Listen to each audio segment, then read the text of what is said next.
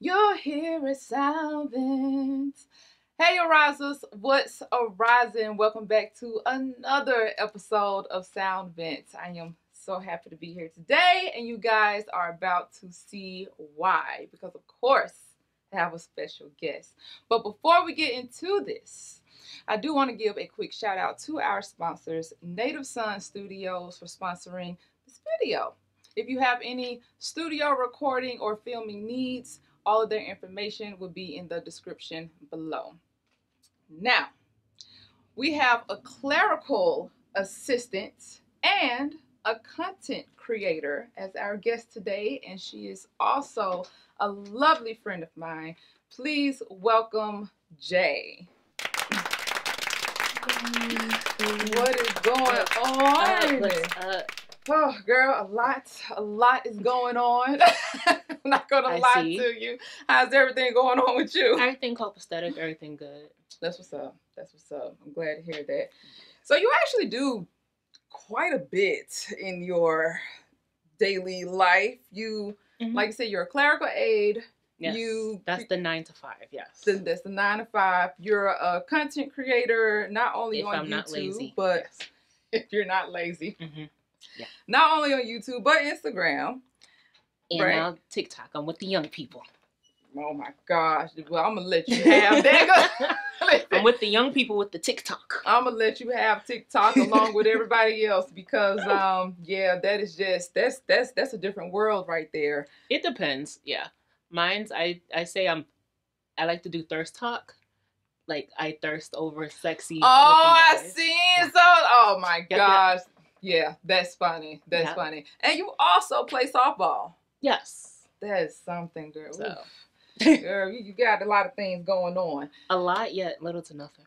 Because when I have nothing, I'm just bored as hell. So, which is weird.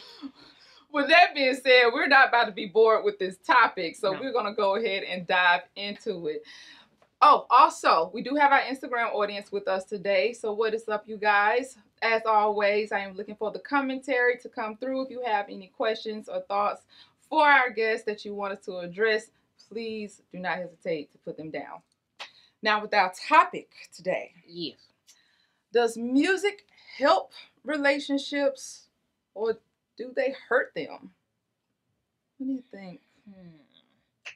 Now, it depends. Now, when I think of music and relationships and like hurting and helping, you know that movie Nobody's Fool with Tiffany Haddish and Whoopi Goldberg? I know of it, but I haven't seen it. And at the end of the movie where the girl wants the guy back, so she plays Bended Knees by Boyz II Men, like, because she wants him back. That helps. So I'm thinking of songs like Bended Knees by Boyz II Men, All Cried Out by 112 and Allure. I'm thinking of songs like that. See, because I don't listen to, like, the new stuff nowadays, because I don't think the new stuff could help. Like, the new stuff could hurt relationships. Ooh! Like Cardi B. I love Cardi B. I love Cardi B and, like, the WAP, yes. And, but, like, that's, like, the only newer one. Don't get me started with, like, the guys. I don't know much about them. That's funny. But, like, I listen to a lot of old school R&B stuff, and a lot of the times that type of music, it could help you, it could heal you if you're single like I am. It could heal you and you're just like, damn, yes. And then, like, if you want your girl back, you just play like that Boyz II Men like song like that back in the day. Boyz II Men, that 112, yes. That 98 Degrees, the Backstreet Boys, that you girl, I know now. And then it was just like, oh, yes. But it's like, back then music was able to help. Yeah. But I'm not sure, like, music now, like, especially rap, sometimes they could hurt it with the whole F this and all that, and I'm just like, ugh. So so I guess that's the disconnection for you, because I was going to, because I'm looking at what is the different connections that you have with music back then and music now, the fact that you feel like music, R&B don't have, I listen to music when it comes to, like, the beat of it, like the beat, the melody, if I could feel it in my soul. Because you know, like when you hear a really good singer and Yeah. you get goosebumps, Yeah. that happens with me. Like if I hear somebody sang, not sing, Sang. right? Or make you want to throw your shoe, right? We ain't no Jennifer Hudson up here. Like, exactly. Like make you want to throw your shoe. It gives you goosebumps or chills when you hear them sing. That's what I associate music for. So it's, I may not know the artist, but I know the music. That's like what I started listening to K-pop last year or a year and a half. And wait, how do you associate with K-pop? You don't even speak Korean. I do a little. I'm learning. Oh, really? Yeah, I'm trying to teach myself Korean. Damn. Yes. Like my dad used to say, music has no language. Music is the language. I can agree. And music has no race, because tell me a treble clef. What race is that? Oh well, yeah, that's in all music. And the only color that music have is black and white because it's on the paper.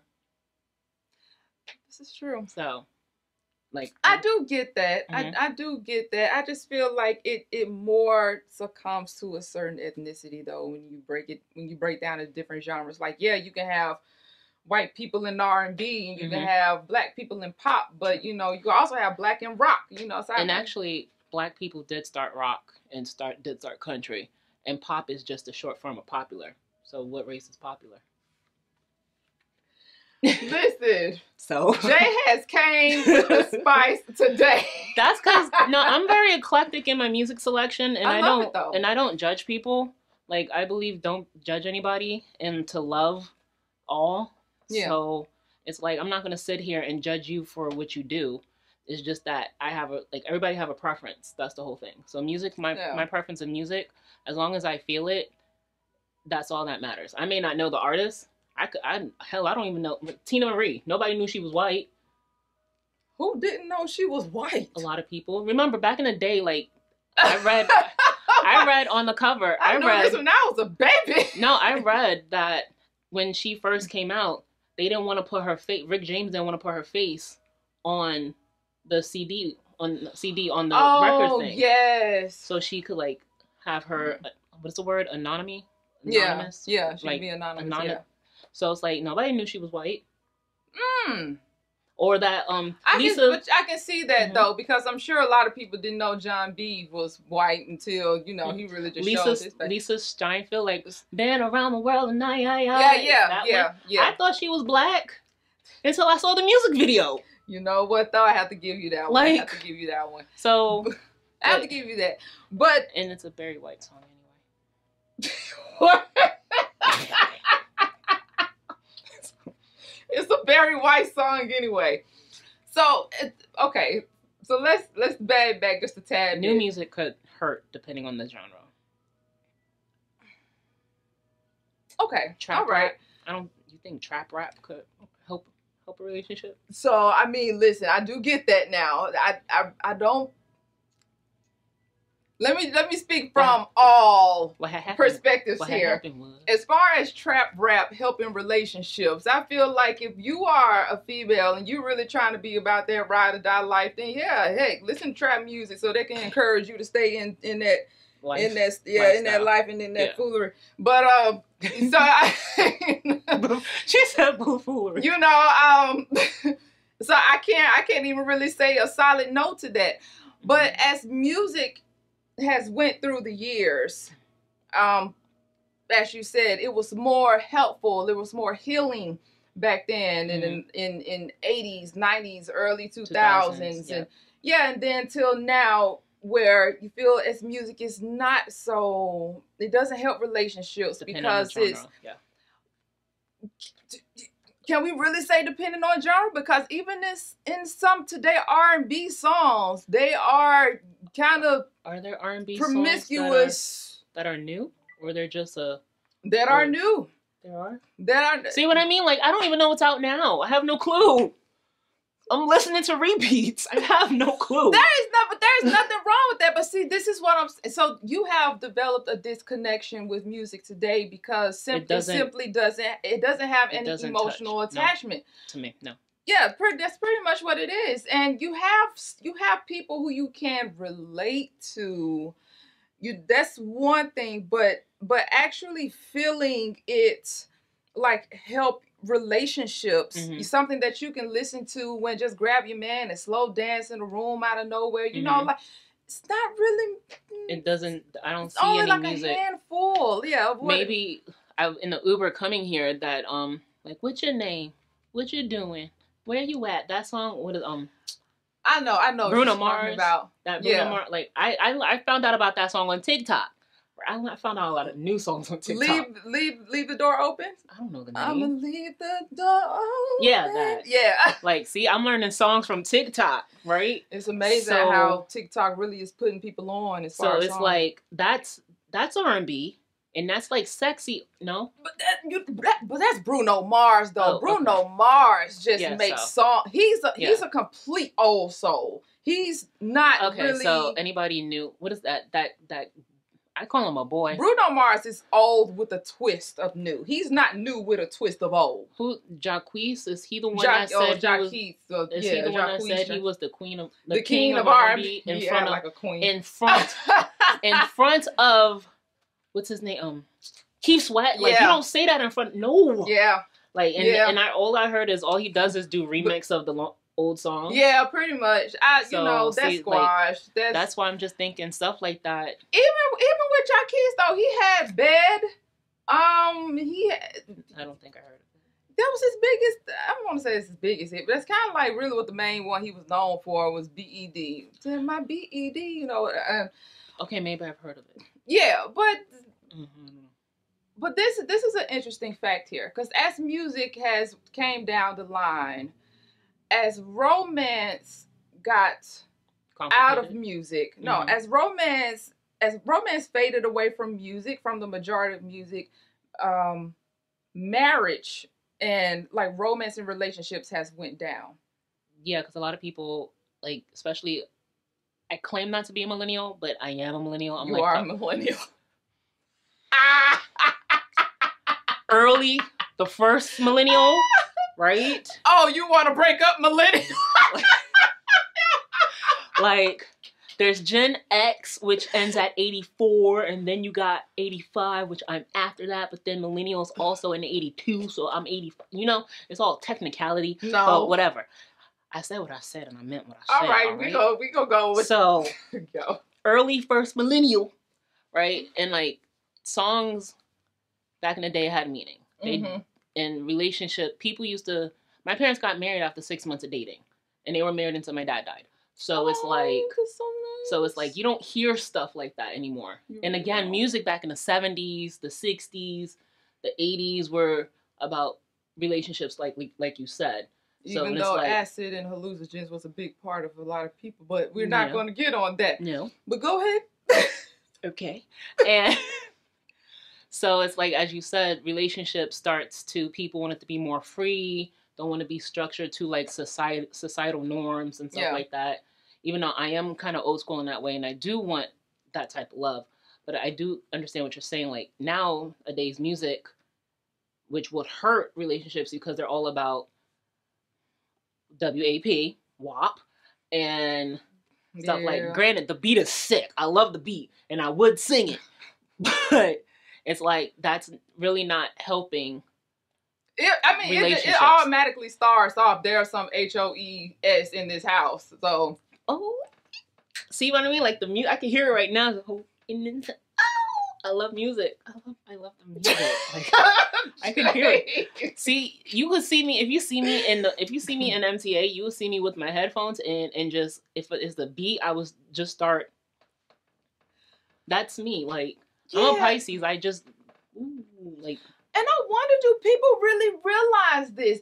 And this is what bothers me. It's the fact that society complains about things like this, but do you see why it's like this? Do you see the changes that has succumbed to the way it was to the way it now? Yeah, to how women treat men and how men are reacting because of how we treat them. Like I feel like music has a big part to play in that, because music is so powerful and people mistake the soul. How powerful music is. Right. And it's, we went through a whole anti-phase, and thanks thanks to Rihanna. I mean, I'm just gonna go and put it out there. Don't get me wrong. Like I love Rihanna.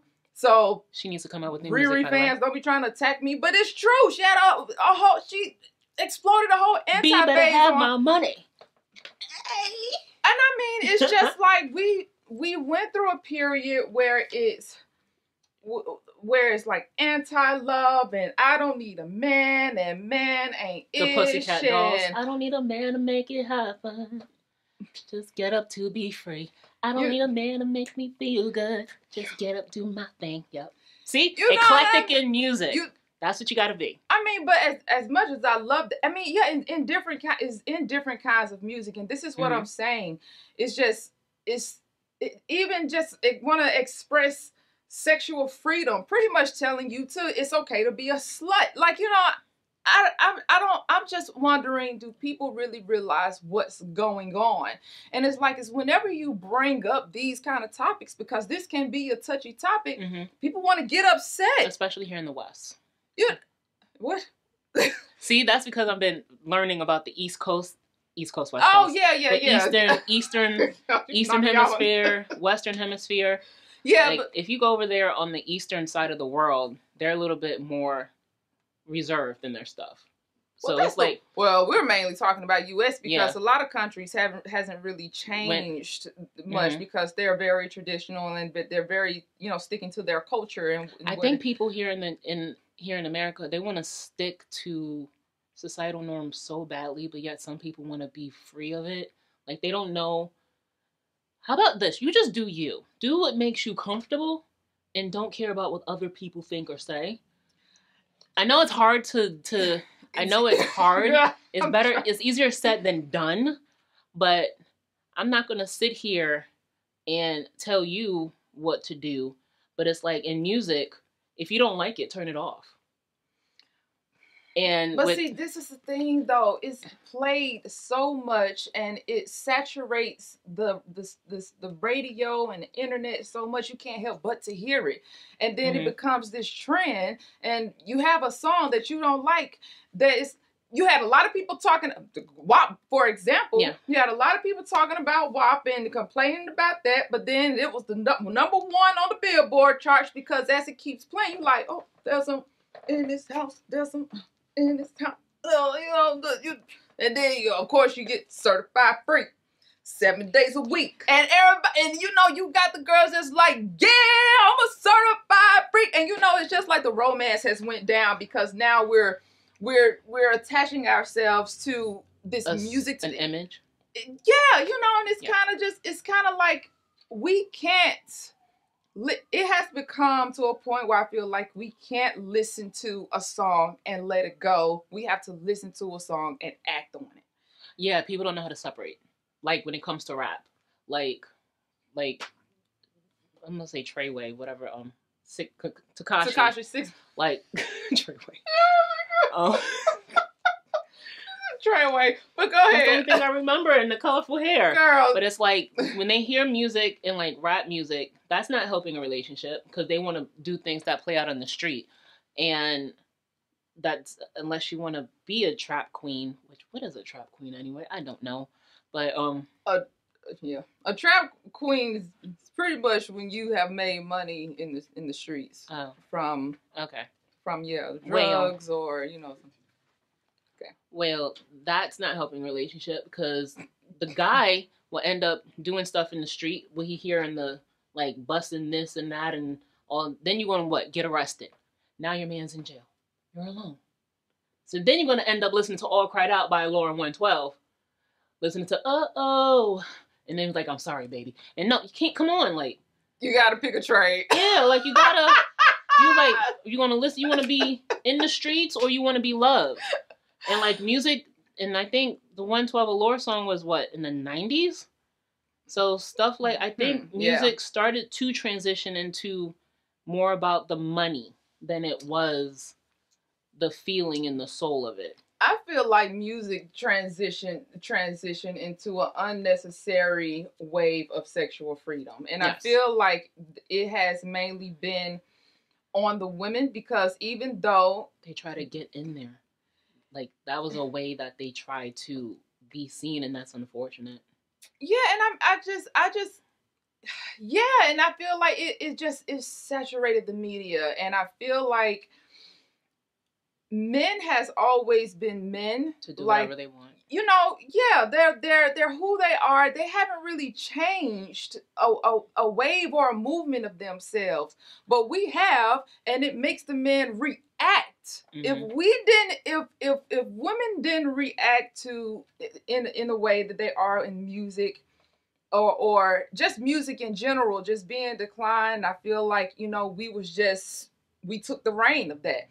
I feel like if we didn't do that, we wouldn't have had issues of decline in romance. From romance, it's I'm 50-50 because I'm all about women empowerment, but I'm also old school. So it's like I always teeter that fence. It's like, yes, I want us, like in sports, I want us to be seen and shown so the younger girls can see that, yes, we don't have to just stay home barefoot and pregnant. But it's like, also, where is the romance and stuff like that? And like, quote unquote, traditional. What's the, it's confusing. But it's not that you don't have to stay home, be barefoot. And I get that. I get that that's what the women now are trying to, like, you could do more than just. And I get that. And the point is that you can do more, but dial the sexuality. You can do more without being a whore. Like, that's pretty much what I'm saying here. And you don't have to count out men. Like, it's so funny though. Are there any songs out now where it's like romantic? You have a handful of songs out there. You really do. It's a handful of songs, but they're not being R&B. They're not in the forefront. Type. They're not in the forefront. They're not really in mainstream. It's only a handful, and yeah, I mean, it is what it is. So back in the day, music helped relationships. Not so much now.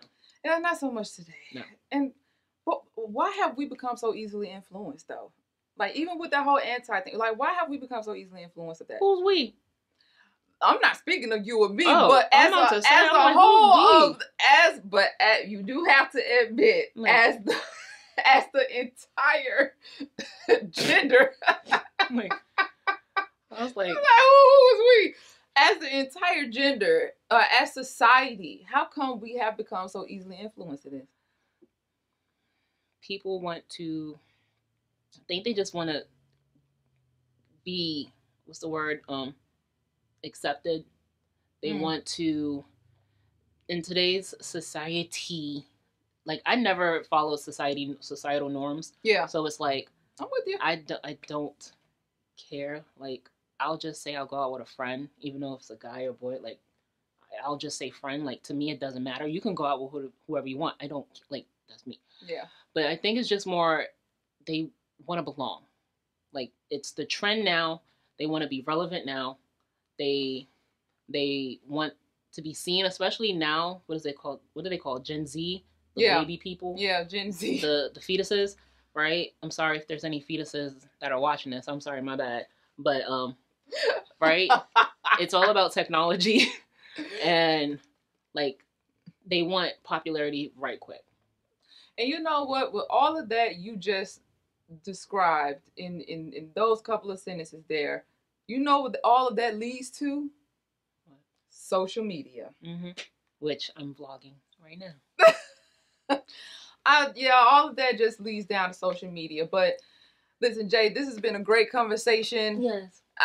Thank you so much. Even though we're like a little off topic here and there, but then again, it's like, we got back on track. Music back in the day really helped music now.